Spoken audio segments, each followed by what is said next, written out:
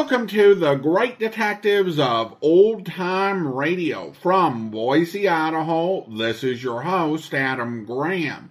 If you have a comment, email it to me, box13@greatdetectives.net. Follow us on Twitter @Radio Detectives and check us out on Instagram, instagram.com/Great Detectives. Today's program is brought to you in part by the financial support of our listeners. You can support the show by mailing a donation to Adam Graham, P.O. Box 15913. That's P.O. Box 15913, Boise, Idaho 83715. You can also become one of our ongoing Patreon supporters for as little as $2 per month, just going to patreon.greatdetectives.net. Well, now it is time for this week's episode of Indictment. The original air date, September 15th, 1957, and the title is For Robberies. Indictment, a formal written charge of crime as the basis for trial of the accused.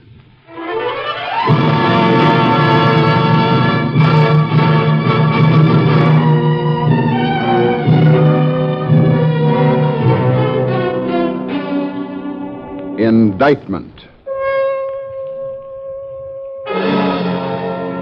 The drama you are about to hear is from New York City and is based on stories of the criminal law with authentic procedures as detailed by Eleazar Lipsky, former Assistant District Attorney of New York.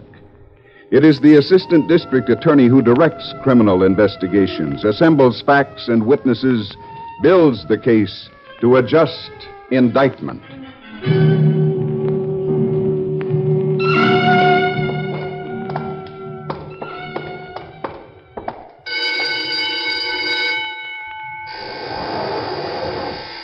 This way, Fatso, through the door.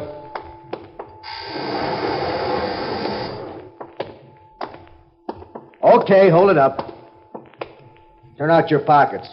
Belt comes off, shoelaces. Put your wallet in the envelope and seal it. How long do I stay here? Till the day you're sentenced. You pick up your stuff when you go up the river. All right, go ahead. Lick the envelope. I could use a drink. There's water in your cell. All right, this way.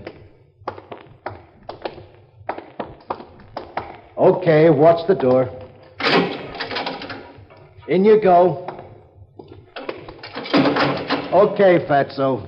You can draw against the money in the envelope once a day for cigarettes, candy bars, and postage stamps. Have fun. Legal aid. I could have done better if I tried my own case. What was your rap? Huh? I swear I didn't see you up there. I always liked uppers. What was your rap? What was yours? Same as usual, making book. Attempted extortion. Had a good thing going on a trash handling racket. Move in on new stores around the housing projects. But I had to go and pick on an ex-Marine. So I'll get a year. Won't kill me. Oh, no. What's with the oh, no? They got a new gimmick now. Indeterminate sentencing. Indeterminate? What's that? Indeterminate. That's up to 3. They can keep me up there for 3 years for a lousy attempted extortion? 3 solid, but with good time, maybe. Oh, no. They don't give me no lousy 3 years. Who was the DA with your case? I don't know, McCormick, something like that. Yeah, McCormick. Why? If I was you, I'd holler for him. Why? I hear he's pretty square. Yeah, like a neg. The day I see a square assistant DA. Now, this one I hear is very square. If you was to holler for him and say you want to help yourself, he'll listen. Rat? Rat for the DA? Come on. What you do is up to you. I'm only saying, if you want to help yourself and try and buy a lower sentence, McCormick, well, listen. The point is you gotta come through. You gotta give him something. Are you stooling for him? Would I be here waiting for a ride upstate if I was a pigeon? You can help yourself with McCormick. Think of a job you can give him where there was only you and one other guy. Wait a minute. Give him everything. A whole confession. And he sends me up on that, sure. Nah, the beauty part of it is he can't touch you on your testimony. Also, he can't touch you on the other guys. He can't touch him because he can't convict on the testimony of co-conspirators. So that way... All right. Just one thing. Yeah? If you're such a good jailhouse lawyer, how come you're going up the river for a lousy bookmaking pinch? Oh, that. Yeah, that. Well, the thing is, making book was the pinch. What they wanted was for murder, too. So, when you talk to McCormick, don't mention my name.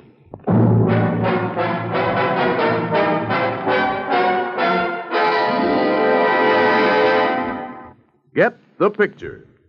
And we do mean motion picture. This is your chance to attend school within your assigned area. How? By enrolling in a USAFE telecourse. If you are taking a USAFE correspondence course, you may also be able to attend a classroom on film, which will give you additional instruction on the same subject.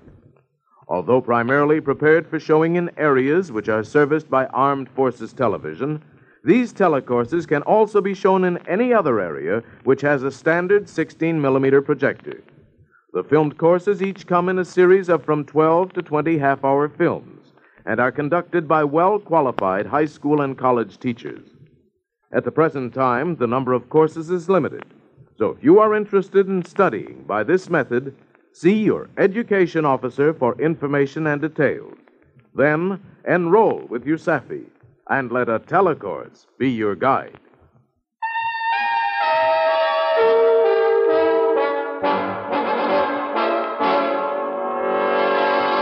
All right, Smith, what's your problem? Mr. McCormick, I want to help myself. What do you mean by that? Well, I want to try and buy a lower sentence. Who's been talking to you in there? They put him in the same cell with Billy the Bull, Mr. McCormick. Oh, great advice you must have got from a punk who's going to end up in the chair one of these fine days. What do you mean, a lower sentence? How do you know what sentence you're going to draw?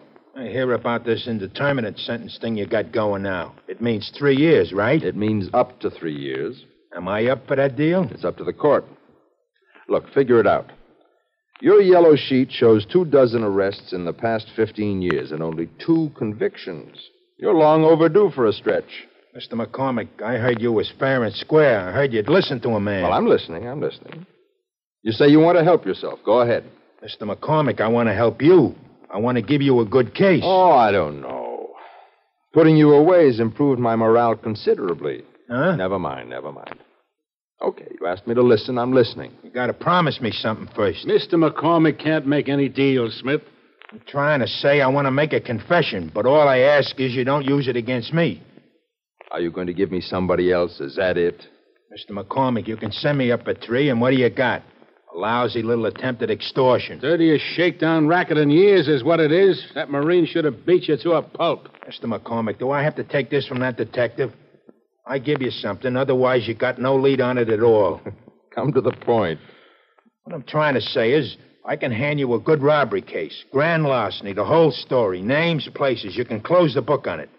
If you let me tell you... Let me tell you something, Smith. I have you where I want you.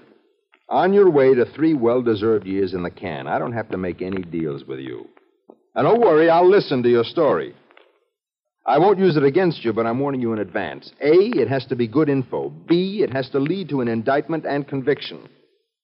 And C, get this through your bullet head. Even then, the best I can do for you is inform the court that you've been cooperative with this office. And that is as far as I can or will go to help you. Have you got that? Mr. McCormick, that's all I ask. A word to the judges and they'll know what to do. That's all I ask. They told me you were fair and square, and I trust you. All right. What robbery? Where? When? 1953, Easter Sunday, Consolidated Furs. The warehouse over where they built the new terminal, right? Detective Russo? He's right, Mr. McCormick. I was on safe and lofts then. We never broke it. Let me ask you this, big man. What was the haul? That curly black fur, those little, like, goats. Curly, caracule, yeah. And a whole mess of them stripy little things like chipmunks, Baranducci? Baranducci, right. 6 mutation mink, which, by the way, we couldn't unload. They was kind of rare in those days. How much did it come to? What it come to on our end, $5,000 apiece. But for sure, the whole lot was $100,000 in goods. He's on the beam, Mr. McCormick. Records will bear him out. Mm-hmm. As a a matter of fact, there was a whole series of holiday jobs back then. I'm giving you just this one. Who was in on it? One, there was Eddie Cannon from Chicago. He cased it, worked out the plan, furnished the truck and the guns. And Danny Doby, he drove. Detective Russo, check out those names. Yes. Wait a minute. I ain't finished yet. There was an eyewitness. He wouldn't give you nothing, but I'm telling you, he caught a glimpse. The parking attendant where Cannon sold the truck. No, you don't catch me. I'm giving you the straight story. It was the watchman, and you know it was the watchman. Checks, Mr. McCormick. I must have thrown the fear of death into the old man. He developed the worst case of sudden amnesia we ever ran into. Yeah. Anything else? That's the story. You can check it, and it's all there. I honestly want to help myself, Mr. McCormick. 1 year, all right, with time off, I'm in good shape. But after all, I'm an old man, Mr. McCormick. I'm in trouble if I got to go up for 3 years.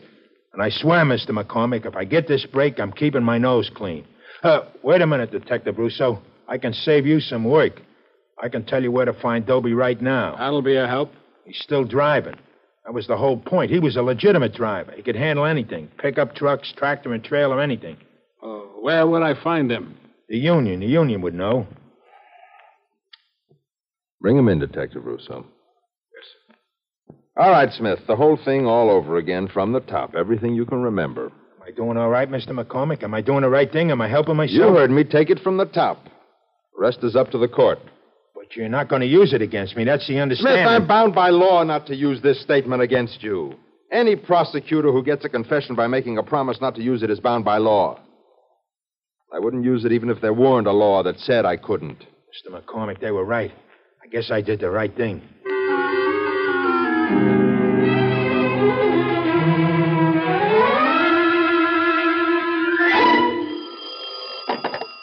Special Bureau, Russo. This is Chicago ID. On that request this morning, Eddie Cannon. You asked for that? Yeah, that's right. Where is he? Well, his body's buried out back at Joliet. He was killed in a prison riot last year. Anything else you want to know? No, that's all. Thanks. Betcha.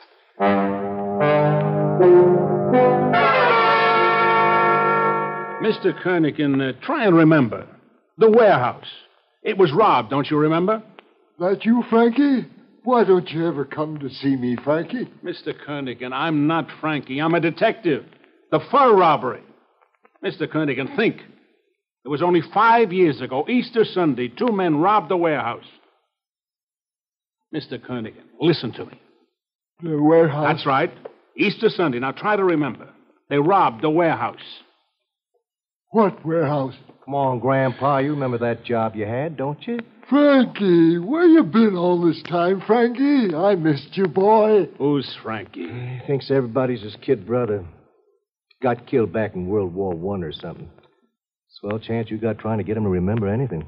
He don't even know his own name half the time. This is one of his good days. So Cannon is dead. The eyewitness is senile. If Doby doesn't come through, I've been sold a fine bill of goods. Well, I'll pick him up when he comes back from a trip, Ed, but you're not going to like that part of it any better than the rest. What's the matter with Doby? Well, that's just the point. Nothing. I told his wife I was from the finance company. Mm-hmm. Nice little woman, Ed. Couple of nice little kids. House, mortgage, down payments on a car. Not a speck of trouble anybody knows of. Nice, steady type. They say. No. I went through it pretty thoroughly, Ed. They had some rough medical expenses when the first baby came. That was probably what got him into the thing with Smith.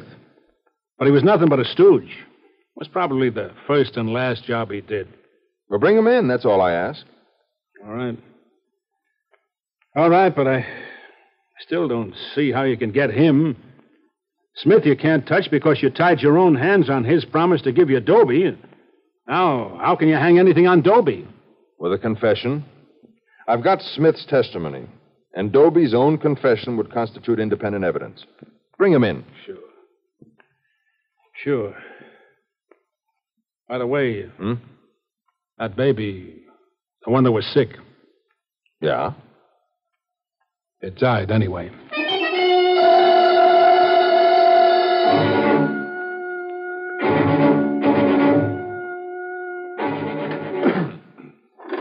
Doby, if you'll sit there. Counselor, if you don't mind. Thank you, I'll stand. You've informed your client of his rights? I have. Well? I advised him that you had no case against him because, as you well know, Mr. McCormick, Dobie, I'll repeat this. Under New York law, an accomplice alone, without other independent evidence connecting him with the commission of the crime, cannot be tried. Dobie, do you understand that? No, sir, but I want to... Danny, shut up. Well, no, sir, I want to help myself. Danny, you're in the clear. You don't need to say a thing. Please, will you let me talk for once? Mr. McCormick, am I in the clear if I don't talk? Well, I've only got Smith's story against you, Dobie. But I'm still working on the case. I might pick up more evidence. Oh, no. It's up to you, Dobie. Or your conscience. Smith's testimony isn't enough legally. I see. He's trying to hang you with robbery 1. That's 30 years for you, Dobie, to buy himself out of 2 years. He's a louse, Smith. That's right. You want to make a statement? Mr. McCormick, I'd like to get this off my mind. I lost 50 pounds in 5 years. I got a wife. I got the kids. I can't do it. All right, Dobie. You can go. Danny, pick up your hat while you can. No, I got something to say. Mr. McCormick. Danny. I want to square myself with you. I could give you something on this louse, Smith, to make up the score.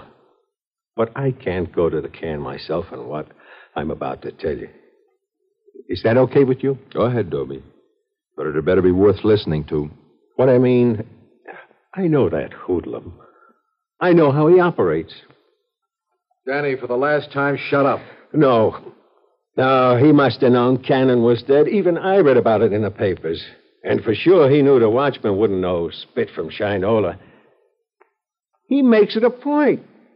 He makes it a point to check up before he makes a move. Danny, I wash my hands of you. You're making damaging admissions with every breath you take. Counselor, the boy is doing the right thing. He's shown remorse. He's showing willingness to cooperate. Cooperate? Mr. McCormick, Smith give you 1 job he done? I can give you 6. All right, fair is fair. I'll give you the same chance I gave him. You make me a case against Smith, and I won't use anything you tell me against you. Is that a promise? Your lawyer will tell you it's binding. Is he giving it to me straight? You can take his word. He's bound by law to regard your admissions as incompetent if obtained under promise. Well, I don't know what it means, but it sounds good. All right. Hijacking, that was his racket. The both of them, Smith and Cannon. Cannon would set him up, Smith would work with him, and I drove. All the time? These 5 times, and I'm not talking about the one he give you, number 1. And you can check these out. Hey, you never had a smell who it was. Number 1, a load of furs from, I think it was Ideal. No, New Deal furries. New Deal? What kind of furs? Raw furs, all stiff, hard, like cardboard, not even cut yet. Who was on the job? Well, the 3 of us. We stole a parked truck. No witnesses? No, sir. No good. Give me another. All right, let me see. $5,000 worth of cigarettes from a route truck up in Newburgh. We trailed him. Yeah, we cased his route, and when he stopped the coffee up at a diner, I bridged the distributor. Mm-hmm. Same deal, no witnesses? That's right. Same problem. Your testimony can't convict him. His can't convict you. Come on, Danny. Make it better than that. Honest, Mr. McCormick, I'm doing the best I know how. We always work the same way. The load of radios we got in Jamaica, that was a trail job, and when the truck and helper was delivering, I grabbed it. And liquor, we got $10,000 worth of liquor from the Greenland Products outfit over in Haverstraw. Wait a minute. How did you drive it to the city? By the ferry. What ferry? The Yonkers ferry. That was before they built a new bridge. Uh-huh. What difference would it make, a ferry? Never mind. Keep going. But if you can't use it, I'm not doing you any good. I'm only tying myself in deeper. But honest, you told me yourself, Mr. McCormick. He was willing to stick you with one thing against me to buy himself, 2 years off time? He deserves. But me, I'm only trying to buy myself some consideration for my family. I mean, he's trying to keep out of jail. I'm trying to keep going straight. I appreciate that, Dobie. You're trying, but you're not giving me anything. The situation is always the same. One accomplice accusing the other. No witnesses. Kid, isn't there anything back there where there was somebody else involved besides yourself and a dead man and Smith, an independent witness? Let me think. No. Now, it was just a case of almost when I got stopped for speeding outside Trenton. The trooper wouldn't know me from a hole in the wall. Say that again. What about Trenton? Trenton, New Jersey? Yes, sir. It was liquor again, maybe 40,000 worth of liquor. Uh-huh. I got $500 for that. It paid for the kid's funeral, and then I give up. Tell me about it. It's like the others. What's the use? Me and Cannon and Smith. What about Trenton? What happened? It was the Greenland liquor again. We picked the truck up outside of Philly. We trailed it up Jersey. He got ahead of us outside Trenton. I had to speed to catch up. Well, we got a warning. Where did you hijack it? Right out of the warehouse yard, New York. The minute the driver went inside to check Danny, in. you've done it. Detective Russo, bring in Smith. Yes, sir. But it was just like the others, just me and him and Cannon. What'd I do? What'd I say? You mean you don't know? Counselor, do you see what I'm driving at? Frankly, all I can see is that you've got what amounts to a confession from my client. Well, if you don't, Smith won't. Bring him in, Detective Russo. He's dead.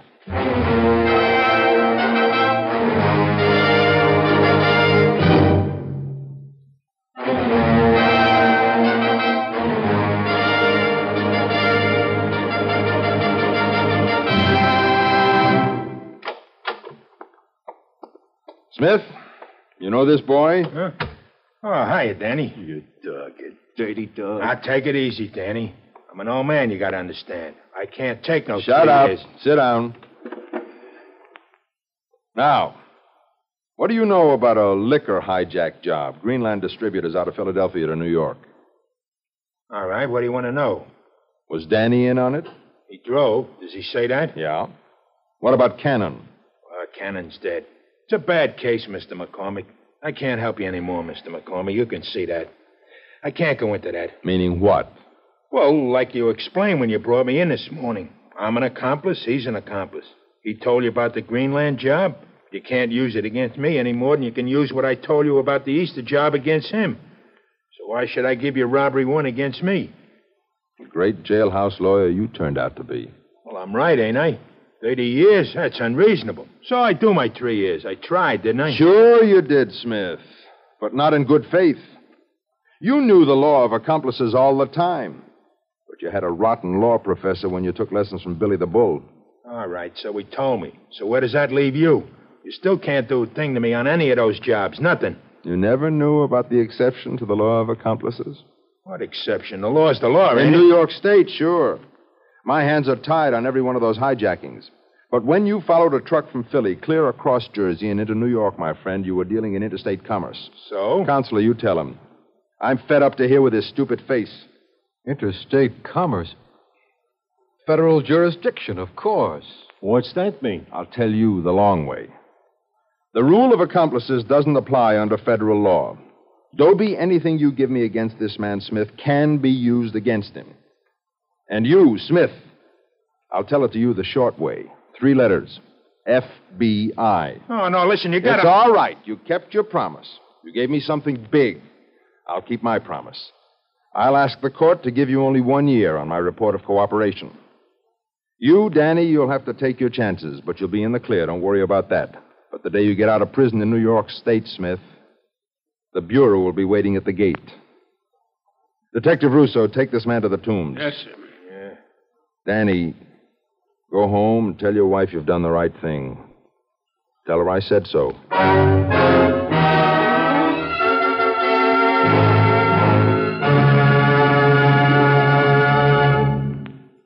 The story you just heard was drawn from New York City, based on the stories of the criminal law as detailed by Eliezer Lipsky, former assistant district attorney. The names of all persons and places were changed. Indictment is written by Alan Sloan, produced by Nathan Kroll, and directed by Paul Roberts. Nat Polen is starred as Edward McCormick. Jack Arthur is heard as Tom Russo. Also in the cast were George Matthews, Daniel Lacco, George Petrie, Sam Gray, and Joseph Boland. This is Ted Pearson inviting you to listen next week at this same time for another Indictment.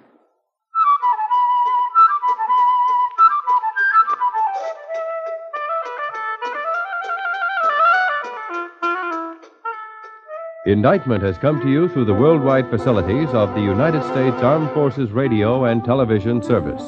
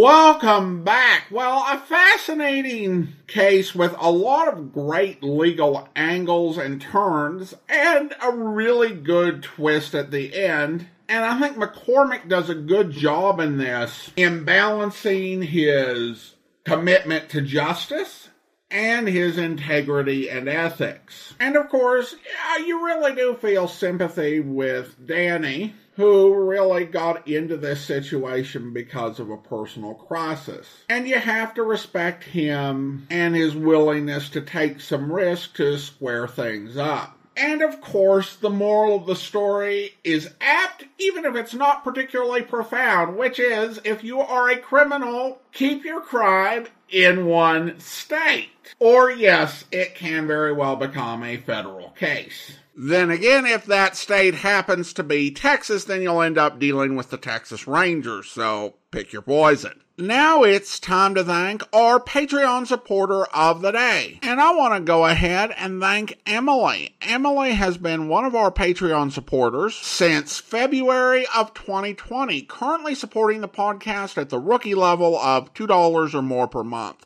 Thank you so much for your support, Emily. And that will do it for today. If you are enjoying this podcast, please follow us using your favorite podcast software. Please be sure to rate and review the podcast wherever you download it from. We'll be back next Saturday with Dragnet. And in preparation for that, join us tomorrow either on YouTube or at our video theater site at videotheater.greatdetectives.net for a film which in many ways is part of the origin story for Dragnet, He Walked by Night. And of course, next Thursday we'll begin to feature previously uncirculated episodes of Mr. Chameleon. But join us back here on Monday for Sam Spade, where... Sam Spade Detective Agency, Mr. Hangover speaking. Mr. Spade, this is Gentle Joe. What? Listen, you... I know how upset you must be over my little deception. Deception? It was what? all to a good purpose, Mr. Spade. You see, I had to get out of there in a hurry with the minimum of discussion. I seem to remember you were hustled out of the racing game for doping a few 3-year-olds. Well, that's what some people in official circles felt. But, Mr. Spade, I want to apologize to you and tell you that I will be able to explain everything to your satisfaction. No. What's the matter? Help! Get away! Hello! Hello! Hello! I hope you'll be with us then. In the meantime, do send your comments to box13 at greatdetectives.net. Follow us on Twitter at Radio Detectives and check us out on Instagram, instagram.com/greatdetectives. From Boise, Idaho, this is your host, Adam Graham, signing off.